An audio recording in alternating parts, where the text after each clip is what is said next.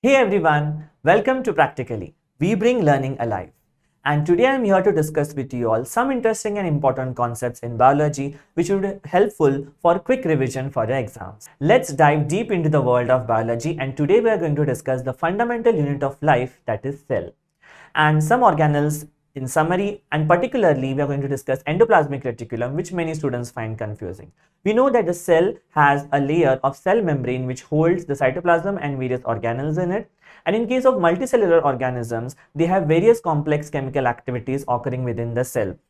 And that's why these activities are compartmentalized into various structures which are also membrane bound, and these various structures are called as the cell organelles, which perform various functions in the cell. And there are different types of cell organelles in the cell, and these membrane bound cell organelles make eukaryotic cell different from that of the prokaryotic cells, since they don't have membrane bound organelles.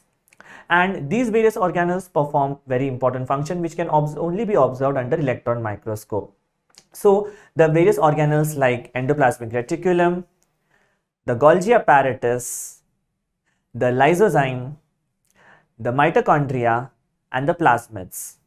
These various organelles perform very important function within the cell which helps the overall organism.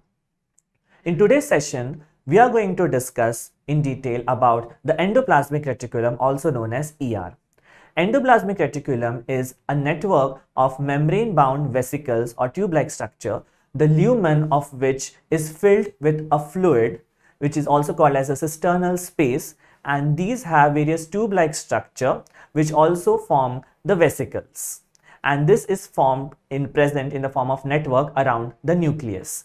The membrane of endoplasmic reticulum is similar to that of membrane of the cell membrane. The endoplasmic reticulum is of two types, the rough endoplasmic reticulum and the smooth endoplasmic reticulum. And what makes them different is the presence of tiny granules which can be observed under microscope, called as the ribosomes. The ribosomes are site of protein synthesis. They synthesize proteins, which is a very important function as proteins are building blocks of body.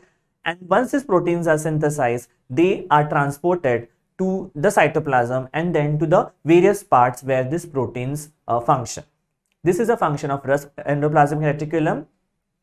The smooth endoplasmic reticulum helps in synthesis of lipids or the fats. Some of these lipids and proteins help in the constituent of the cell membrane, and like that of the carrier proteins, and this process is called as membrane biogenesis. They also help in various other functions like enzymes and that of the hormones within the cell. Endoplasmic reticulum is different in different types of cell, but overall it always forms a network, and this network helps to transport various substances, especially the proteins, to the cytoplasm and the various other organelles within the cell, especially from the nucleus to that of the cytoplasm, since the endoplasmic reticulum surrounds the nucleus, so it helps for the easy exchange. It also provides a cytoplasmic framework for the cell, and the endoplasmic reticulum plays a very important role in providing mechanical support to the colloidal cytoplasm, and that's why it helps in giving strength to the cell. In case of some vertebrae, the liver cells which are present in them, the smooth endoplasmic reticulum plays a very important role of detoxification of drugs and thus removing the poison. So these were the various functions of endoplasmic reticulum.